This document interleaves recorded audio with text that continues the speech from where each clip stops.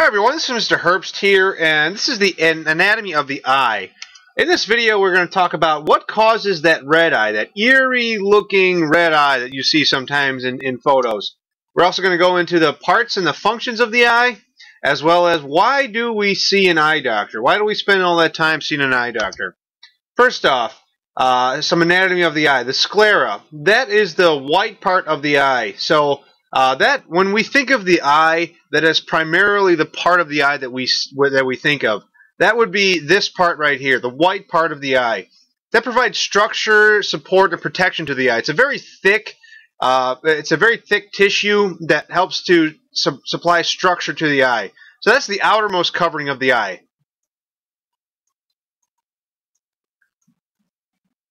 So on my blank eye diagram right here, I wrote in sclera, that is the outermost covering of the eye. Next we have the iris, that is the pigmented part of the eye. Pigment means color, and so thus the iris is what gives the eye its color. In this case right here, this person here has blue eyes. That is the iris right here. All of this blue stuff right here. In my blank eye diagram, that would be this region right here. That it's hard to tell, but it is this region right here that sticks out a little bit. That is the iris. It's a muscular organ, and it has the ability to stretch and contract, and it controls this little opening right here. In my next slide, I'll talk about what that opening is. That opening is the pupil. That's like think of that as sort of like a hole in your eye. That allows light to go in and out of your eye. It dilates and contracts based on how bright it is outside or inside. So the pupil is this region right here on this person, and on my blank eye diagram, that is this opening right here. It's it's not actually a real structure. It's just an opening. It is controlled by how close together the iris is. So this right here is part of the iris. So all this blue stuff here will contract or dilate, and based on how big the opening is that's in the middle of the iris is the pupil. The pupil is now why you may wonder, why is it black? It's black because no light comes back to us from the pupil. The pupil, all the light that goes into the pupil is absorbed by the eye. Our next structure here is the cornea. The cornea is like a clear covering on the front of the eye, otherwise known as the anterior side of the eye. That is the frontmost portion of the eye. It helps to focus light into the eye. So it's hard to tell on this diagram here, but the outer covering of the eye is the cornea. On this blank eye diagram right here, the outermost covering is the cornea.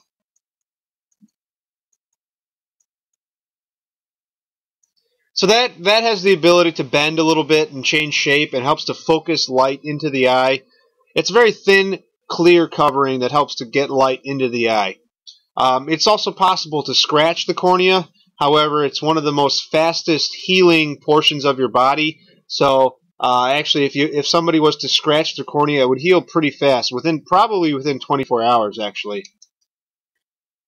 we have two types of fluid in our eye. We have aqueous humor, and then we also have vitreous humor. Aqueous humor is a gel-like fluid that's between the cornea and the iris. So right here, we have this fluid called aqueous humor.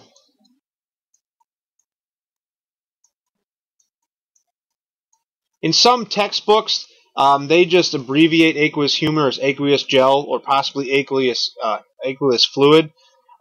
Basically, all that does is help to maintain pressure inside of the eye. If we didn't have any pressure inside of the eye, our eye would be like a little sack flopping around all over the place, and that wouldn't be very good. So we need some liquid inside to help give support and structure to that eye. Then we have the vitreous humor. That is the gel-like fluid in the central region of the eye, very similar to aqueous fluid, just in a different place. So that's in the center of our eye.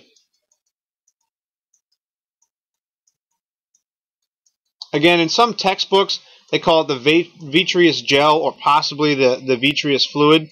but just know that that's the fluid that takes up the majority of our eye right here. It helps to, the pressure from the vitreous humor gives the eye support. Then we have the lens. The lens is a very hard structure that acts very similar to a magnifying lens or the lens of a microscope. That's this structure right here. It will take in light and bend it so that the image is projected properly into our eye. So that hard structure is the lens. It's shaped actually like a lens. It bends light the way that we want it to be. The older you get, the worse that this structure has the ability to focus light. That's because it begins to harden after a certain age, around age 40, 50. This structure here can't bend and move as much as it used to be able to. So people that are in the upper ages of their life have the inability to focus on objects as well as younger people. Next we have the ciliary body. That's a type of muscle. The ciliary bodies actually attach to the lens. That would be like right here.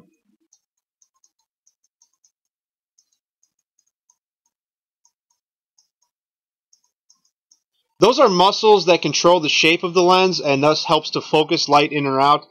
You can actually use these muscles, the ciliary body muscles, pretty easily. If you look at your finger, hold your finger close to your face and look at it. Then look past your finger on the wall behind your finger. Your finger will become out of focus and the wall will become in focus. Then look back at your finger and your finger will become in focus and the wall behind you will become out of focus. Basically, when you do that, you are changing the shape of the lens by fractions of a millimeter, but it's enough to actually make the lens focus light in a different way. Our next structure we have is the optic disc. That's this region right here. That is actually where the area that's responsible for picking up the light or the image that we see.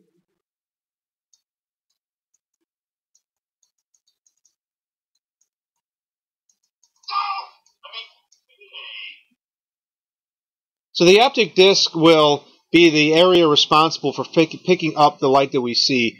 That's not to say, though, however, that light enters that region right there. It actually doesn't. Light is going to enter straight back and be projected onto the back of our eye right here.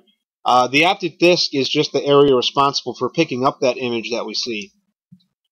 The optic nerve is a nerve that right here behind our eye that will send a message to the visual cortex part of our brain. So it's the nerve that will send an image or an impulse to our brain so that it can be processed.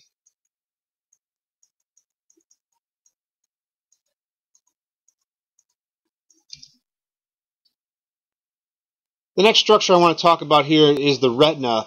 The retina it's a tissue that sort of acts like a mirror, and it directs light over to the optic disc. So the retina, which is in black right here, think of it sort of like a funnel. It's going to funnel the image that you see all the way to the optic disc right here. So anything that is projected into the eye will be funneled to the optic disc thanks to the retina. The retina has actually some very reflective tissues that help to reflect light, and it will funnel that image over to the optic disc right here. The macula is not really a real structure, but it is this region right here. Again, a couple slides ago, I talked about how the image is projected to the back of the eye. That is the region where the image is actually projected. That is called the macula. It's actually part of the retina itself, but it is where the image is actually being projected. Again, the retina is going to funnel that image over to the optic disc. So it's going to funnel that image over here so that it can be processed by the brain. But actually the place where the macula, or where the image actually hits, is the macula. And then the actual place where all the light is focused is called the fovea centralis. So the actual place where the light is its most focused would be a very small portion of the eye, but it's actually where all the image is actually focused. Now, why do we go to the eye doctor? I know it takes a while to go to the doctor. It's kind of a pain in the butt. but they have they can detect diseases that you would never notice, and thus they can diagnose your overall health. They can detect diseases that you never would have thought of. Here we have a healthy retina. When you go to the eye doctor, they are actually looking at the back of your eye. Believe it or not, all of these little things right here, these are arteries and veins. So they're actually looking at the back of your eye. They're looking into your eye and looking at the back of your eye. Here we have our macula. This is where the image is projected, and where the image is focused on, that's our fovea centralis right here. This region right here off to the side, that is our optic disc.